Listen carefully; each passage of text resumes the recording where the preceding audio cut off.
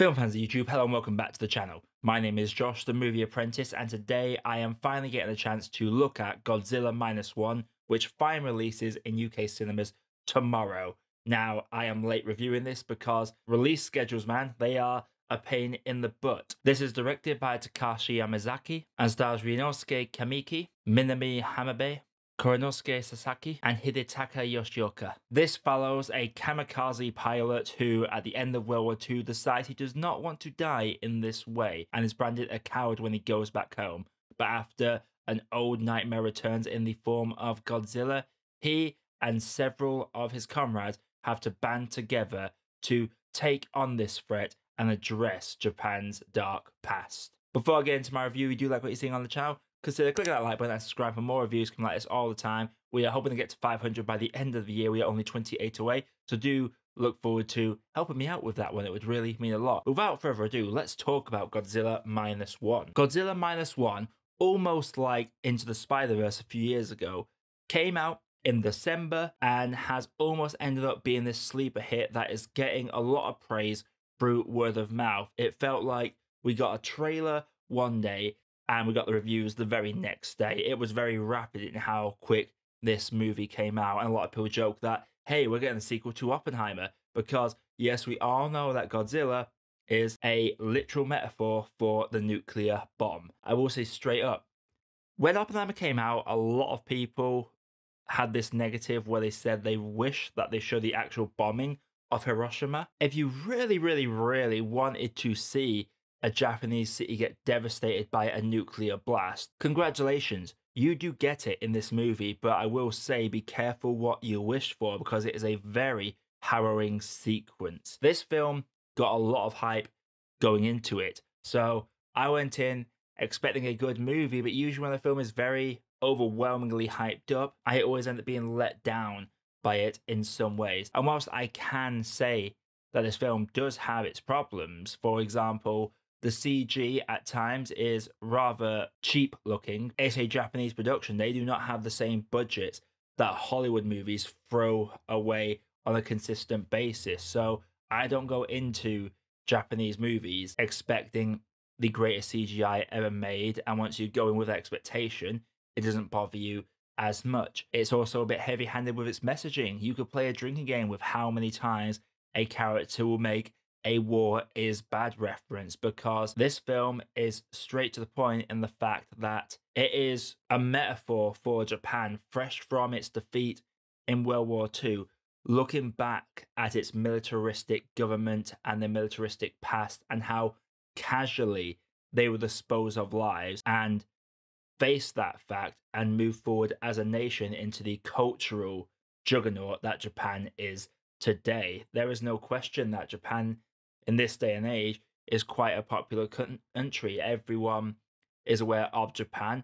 A lot of their media, especially their film and anime, have directly influenced a lot of products that you see in the Western world today. And this film acts as that transition between the militaristic wanting to conquer government to the more culturally focused government that we have today. It is heavily emphasized that a kamikaze pilot that got home alive after a losing effort did not do his duty and is absolutely disgraced. There was a great arc with our lead character, who is the kamikaze pilot, and a neighbor of his that immediately is angry at him for not dying honorably. And the transition from that to this same character being very frustrated that he dared to even think about doing something crazy. It is a great narrative through line. There is a lot in this movie that you could argue are negatives. CGI, as I've already stated, the heavy-handedness on its political messaging when it comes to being a very anti-war movie.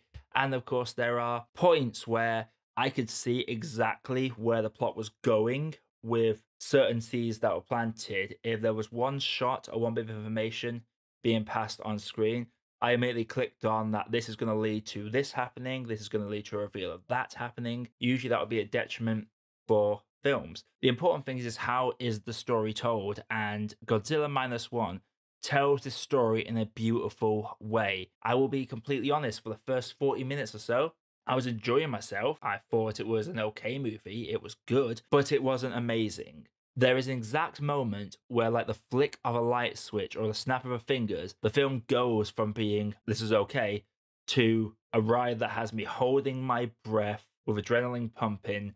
And I came out the cinema, and I am not even over exaggerating when I said I've come out, I'm waiting for my bit of public transport to get me home, and I look down and my left hand is trembling. Like, this film was an emotional ride, and I was tearing up for the last 30 or 40 minutes or so. Just the way this story is told, the obvious connections and symbology within this. If you go into this wanting to see Godzilla do a lot of Godzilla things and destroy a bunch of cities, you do get that. But I will say, in this movie that is about 2 hours long, maybe just over, Godzilla's maybe on screen for about 20 minutes. Like, this film primarily focuses on the human characters and the human stories, and the casting just do a fantastic job because this film shows that you can have a Godzilla movie that focuses on human characters and it working tremendously. Every human character in this is so engaging. The actors in this are absolutely brilliant. Every character and their motivations, this whole idea of a country rebuilding itself after a terrible war, the older lot being ashamed of their time in the war and having to go through it. There is literally a line where this younger generation kid is bitter because he's being left behind and is having a go at them, saying, "Oh, just because I didn't fight in the war," and they literally say, "Not being in the war is something to be proud of." Like, it's very heavy-handed in that anti-war sentiment, but it just works really well. Munetaka Aoki plays a character in this that has a strained relationship with our lead protagonist, but in the small amount of time that he is on screen, he delivers a very nuanced performance. Minami Hamabe is quite literally the heart of this movie that keeps our main protagonist on the straight and narrow, and I love her character's motivations within this. The Ryunosuke Kamiki's performance, he is absolutely brilliant in the lead role. He is a character that is dealing with the shame of being a kamikaze pilot that chose to not die honorably, dealing with that grief, dealing with that guilt of being a survivor, dealing with facing the ghost of his past. There are a lot of people that have come back from wars and said that for them, the war will always haunt them, and this character is a literal definition of that. He is stupendous in this role. And Kuranosuke Sasaki is absolutely fantastic as almost like a best buddy character. Like I say, this film is heavy handed in its messaging. It does have narrative beats that are obvious. You can literally draw a map of where the film's going to go for the last 40 minutes, but it does not matter because the way the story is told is beautifully done. It is a way of Japan as a nation coming together, acknowledging that their government did not care about them during the war. There was a casualness with life. Like, they even mentioned things like planes not having ejector seats, for example. Like, if you were getting shot down, you were to crash that plane and die yourself, not escape and fight another day by living. There is just so much to love in this, and Godzilla in this, because I've not really talked about Godzilla much in this Godzilla review. He is terrifying. This is probably the most terrifying Godzilla we have seen. We are getting so used to the westernized MonsterVerse movies where we are seeing the destruction of cities, but it's just wanting to see these big monsters fighting each other and destroying a city, and we don't think about what it's like at ground zero from the angle of the humans involved. With this movie, we get to see the humans at the ground zero. We get to see their terror. We get to see how they try and survive these situations where their town is literally being torn apart. People always are on film Twitter like, well, actually, Godzilla is a politically charged movie at base because he is actually a walking metaphor for the atomic bomb. That attitude is said a lot of times, especially when you have those saying that Godzilla shouldn't be woke, it's never been political, because there's been a bit of that recently. This film hammers it home that Godzilla is literally a nuclear bomb, and you never have really appreciated it until you see this movie, because that scene is going to stick with me for quite some time. This film just absolutely blew me away. It doesn't matter that the CG wasn't great. It doesn't matter that there were some political elements. It doesn't matter that it was heavy handed in its political messaging. What mattered for me was, is the story good? Is it told well? Does it make me feel something? And it ticked all them boxes. This is like Guardians of the Galaxy Volume 3 for me, something that just hit me deeply. And this film is worth the hype. So please check this out if you have not so far. Before I grade this, if you do like what you're seeing on the channel, consider dropping that like button and subscribe for more video reviews like this coming all the time. But without further ado, let's grade this. Godzilla Minus One. It is a movie that has been getting a lot of praise and it deserves every single moment of it.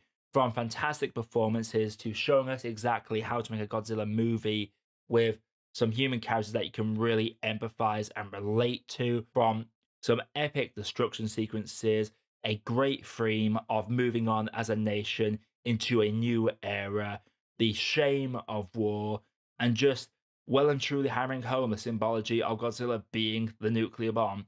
It's very well done. Definitely worth the hype. Obviously, in America, you've probably seen it by now, but those of you based across the sea like me, give this a watch if you can. I'm going to have to say that for me, Godzilla Minus One is a perfect cup of tea. So Godzilla Minus One, have you seen it? If you have, let me know what you thought down in the comments below. If you like what you see in the channel, like, subscribe, follow me on socials, all that good stuff. Don't know how many more reviews I'm getting for this year, but stay tuned for my ranking list. I'm going to tier list everything I've seen this year, as well as doing my usual cinema celebration. But until next time, everybody, my name is Josh, I've been your Movie Apprentice, and I'll see you all in the next video.